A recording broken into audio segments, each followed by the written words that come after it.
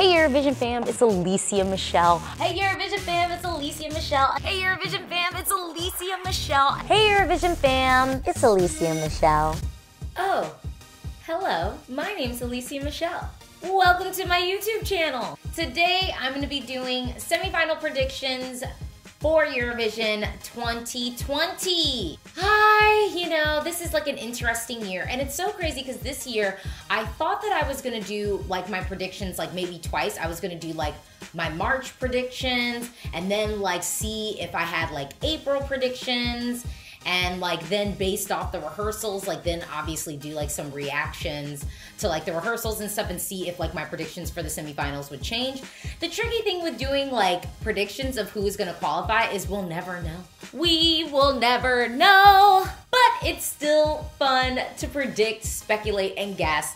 And semifinal 2, definitely wasn't like the stronger one. Semifinal 1 this year was definitely going to be the bloodbath. I think we had a lot of competition there. So I'm going to give my predictions for who I think would have qualified. So I'm going to start off and talk about what is on my fence, where the songs that I'm kind of feeling like, maybe with the right package, with the right staging, these songs could have probably snuck through or really just surprised us when it came down to it. Because so much of Eurovision is really like that magical moment that happens when you see the performer delivering that song live on the stage. And the first song that I would say, and first country I would say that I'm on the fence about, that I feel like could have potentially qualified, was Poland. Look, I think Poland does take the song contest seriously. I think that they definitely have budget and they've got some innovative thoughts and minds behind them.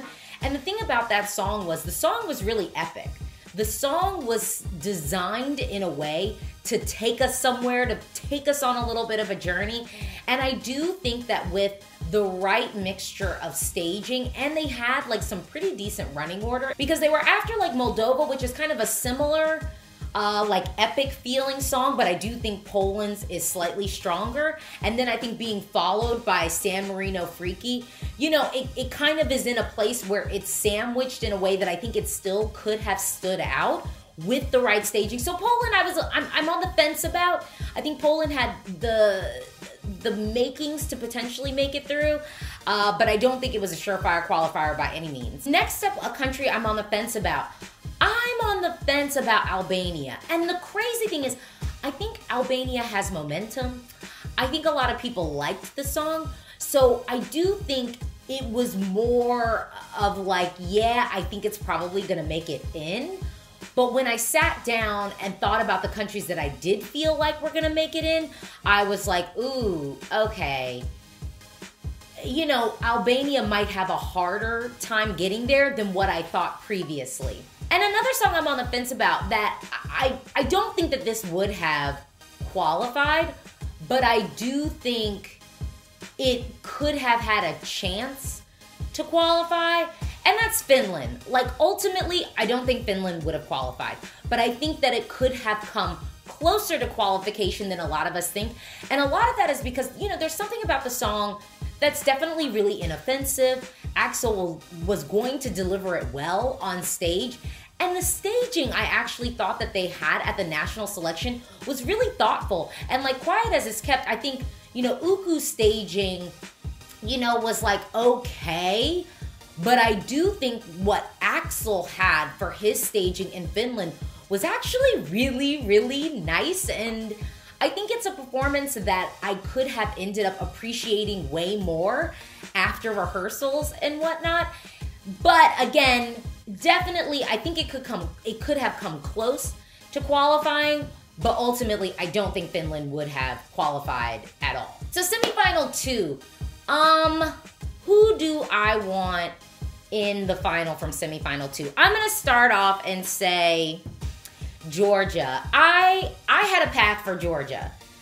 I legitimately had a path for Georgia, and if Georgia didn't make it through, I was kind of feeling like Albania would. Like, legitimately, I felt like Albania would make it. But Georgia's was just so different. We really didn't have a lot of rock moments this year at Eurovision, and I love a rock moment. And so I just think off the strength of the fact that it really did stand out in the breadth of songs. But looking at the judging from last year, I am less confident that Georgia would have been able to pull it off ultimately, but I would have loved to have seen Georgia in my grand final, but I would have been willing to go on and swap Georgia out for Albania.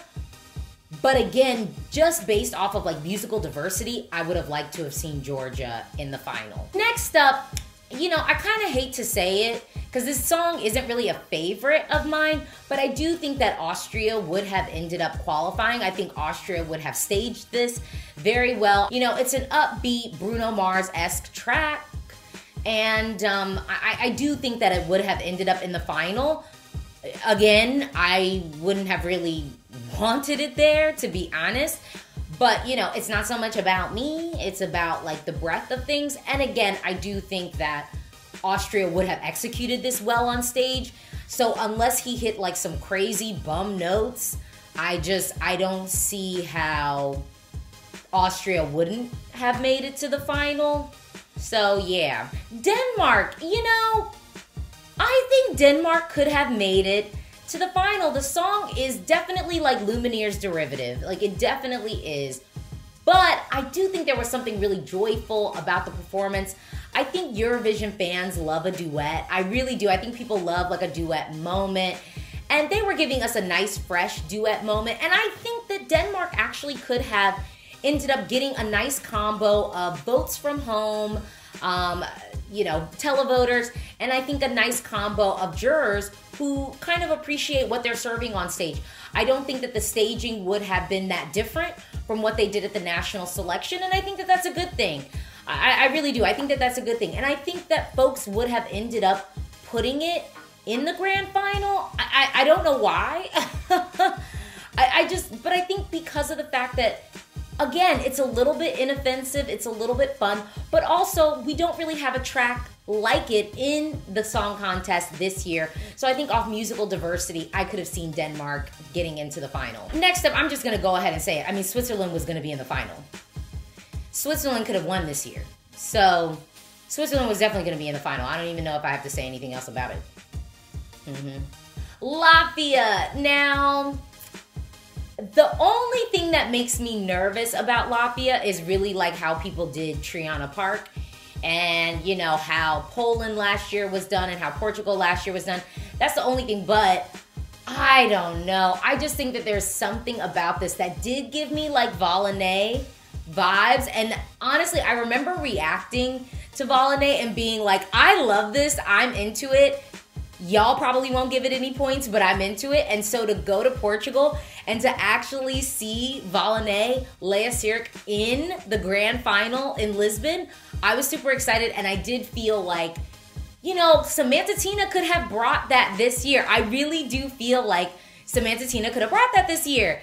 I think Latvia could have ended up in the final. I think just her vocal is powerful. The song is booming. It's memorable. I would have loved to have seen it in the final, and I think it could have made it through. I don't know. I mean, we'll never know, but I think it could have made it through. Next up, another country that's kind of like a duh qualifier. I mean, Bulgaria. Bulgaria was going to qualify. Hello. I mean, Bulgaria could have won Eurovision this year. Bulgaria could have won, and I think would have been a deserving winner this year. This song was going to be, I think, really magical on stage. I think the full package of this was really just going to be a moment. I'm so sad that we won't be able to experience it. But, you know, Bulgaria should obviously be very, very proud of themselves. I mean, they did it. Y'all did it again, again, again. I missed Bulgaria last year, and honestly, if I had to give up experiencing them last year to get what they served this year, thank you so much. Well worth the wait. Next up to qualify, Serbia. Yeah, I think Serbia was gonna end up qualifying. Y'all love that song. Y'all love it. Y'all love it. I'm telling you, all I needed though was the girls in the little reflective outfits. I would have been cool with that. I don't think that this should have come top 10. I don't think it should win Eurovision. But, I mean, I definitely feel like, you know, Hurricane was about to have a hurricane on the stage in Rotterdam. The Netherlands, Serbia, you were going to be in the final. Oh, next up, Iceland. Iceland was going to qualify. It was going to qualify. There's no doubt in my mind. You know, there's a reason why there was winner potential floating around Iceland. There's something just really endearing and quirky about the track. And yeah, I mean, Iceland was going to be in the final. I mean, yeah, duh. Next up, my two holdouts. What will they be? What will they be? What will they be? Greece and Czech Republic. I think Greece would have pulled it through and ended up qualifying. I think, you know, Stefania was definitely in the best semi. You know, she didn't have to go up against too many of the cool pop girls. All she had to do was go up against Victoria. But luckily, they're both serving very, very different tracks. So I think Greece was going to end up in the final. I really, really do. And Czech Republic, you know, I wasn't a huge fan of the revamp. I just wasn't. I really liked the original. I didn't see why we needed a revamp personally. But then I asked y'all on Twitter, and there were like a ton of folks who were like, no, this revamp gave me what I was looking for. So hopefully it would have given you what you were looking for enough to get Czech Republic into the grand final. Honestly, I actually think that juries would have shown some love to Benny Cristo.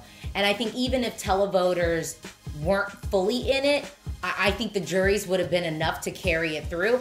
But honestly, given the performance that he did in Ukraine, I felt pretty confident that the stage show was going to be good. Again, the song was out of the box, but I don't think out of the box in a way that was like too risky. I think it was out of the box in a way that made it stand out.